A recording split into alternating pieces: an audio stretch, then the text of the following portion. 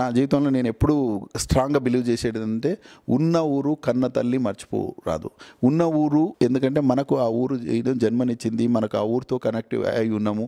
So మనం ఎక్కడికి పోయినా కానీ పోవాలనేది. అయితే దాన్ని కంటిన్యూ చేయడం కొరకు గత 30-35 సంవత్సరాల నుంచి కూడా నేనేం చేస్తున్నానంటే, ఒక చిన్న ఎగ్జాంపుల్, నేను ఏ ఊర్లో అయితే చదువుకున్నానో ఆ ఊరుకు పోయి టీచర్స్ డే రోజు ఎంతమంది టీచర్స్ అయితే ఉన్నారో ఒక 7 years బ్యాక్ వాళ్ళందరినీ పిలిపించి గురు పూజోషన్ రోజు వాళ్ళందరికీ నేను చాలు. అయితే ఏమైంది, ఈరోజు రేపు మనం గురువులను మర్చిపోయి అవహేళన చేసేటువంటి సంస్కృతికి మనం దిగజారినాం.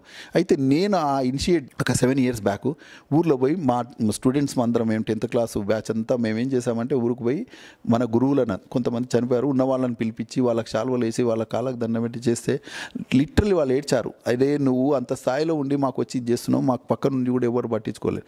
అయితే ఆ మార్పు ఎట్లా ఉంది అంటే, నేను అది చేసినాక ఇవాళ ప్రతి ఒక్కరు ఈ స్కూల్లో మీట్ అనేది నేను మహబూబ్ నగర్లో మా స్కూల్లో స్టార్ట్ చేశాం. సో దాని తర్వాత ఇవాళ ప్రతి ఒక్కరు అలుమిని మీట్ అని ఇవన్నీ చేస్తున్నారు. సో ఆ రకంగా అంటే మనం ఒక మంచి దాని కొరకు మంచి అడుగేయాలి, 10 మందిని మనం ఈ దారిలో అట్లాంటిది మనం చేశాము. నాకు ఇలా తృప్తి ఏంటంటే, అరే మనం ఊర్లో పోయి చేశాము, ఇప్పుడు ప్రతి ఒక్క స్కూల్లో ఈ మీటు గురువులను పిలవడం అది చేశారు. దట్ ఈజ్ నేను ఆల్వేస్ అట్లా మనం ఒకటి చేసింది 10 మంది మనల్ని ఆచరించాలి మంచి కొరకు, అది నేను అనుకునేది.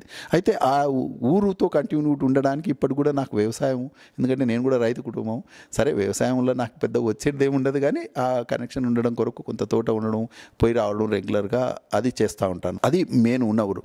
కన్నతల్లి అంటవా, నేను ఒకటే చెప్పాలంటే, నేను రోజు పొద్దున్న లేచి మా అమ్మ నాన్నలకు దండం పెట్టుకున్నాక, దేవుడు నిజంగా మనకు ఉన్నాడో లేడో మనకు తెలియదు, కానీ మన అమ్మ నాన్నలు ఎందుకంటే వాళ్ళు జన్మనిచ్చిన వాళ్ళు కాబట్టి వాళ్ళని ఎప్పుడూ మర్చిపోకూడదు. రోజు నేను పొద్దున్న లేచి నేను మొక్కేది ఏంటంటే, మా అమ్మ మా నాన్న